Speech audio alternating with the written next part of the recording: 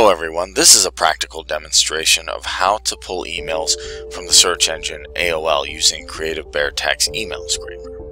Now AOL you may have had as your internet service provider one time, and it's a service provider based in New York. It's also marketed by Verizon Media, and it started as an online service known as PlayNet, which hosted multiplayer games for the Commodore 64. So in order to get emails, first you're going to want to make sure that you have the registered version of the software, as this is necessary to run the scraper. Next, we're going to choose a niche and a project name.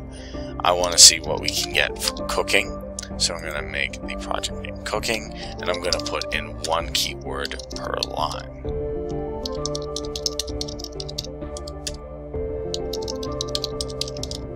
After I put in one keyword per line, I'm going to make sure my settings are correct, and here we can see different proxies, and the reason we use this is to avoid IP address bans, and you can get them from Storm Proxies and Hashshell.com.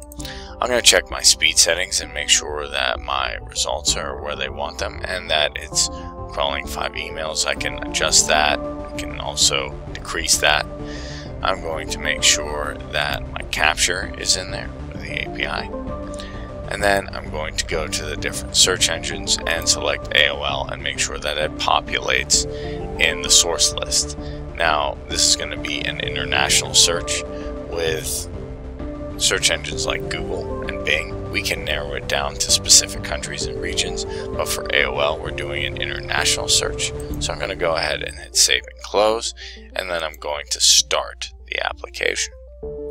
Now while the application's working, since this is in visible mode, I can see what's going on. If we want invisible mode, we can click that here and then click start. We won't see any of this, but this is showing what the search engine is doing for practical purposes.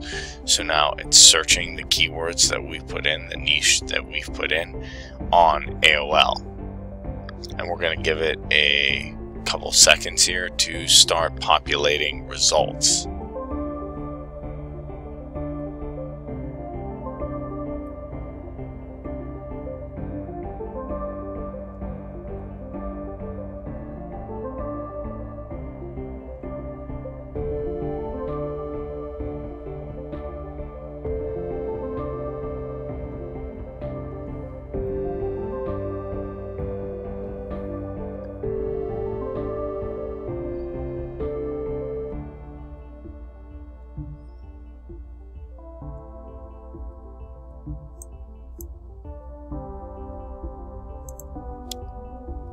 So as you can see here, we've scraped a few results, so I'm going to go ahead and hit stop. And you can see the search engine is stopped, as it says searching is stopped here. Now we're going to go ahead and export that by clicking the export button here, and we can see the file. We can open it one of two ways. You can type this file name or .csv into the search bar on Windows, or you can go to your folder where you have the application at, and then you can go to the location of that folder. I can see cooking is our project name, and I'm going to go ahead and open this up here and then see the leads we just scraped.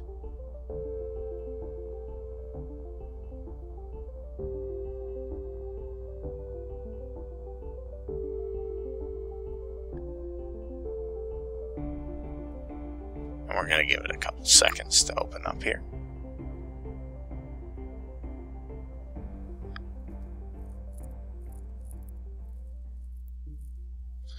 And we can see in Excel the different emails we pulled from the Creative Bear Text Scraper and the information. And this was using AOL and using cooking as a niche.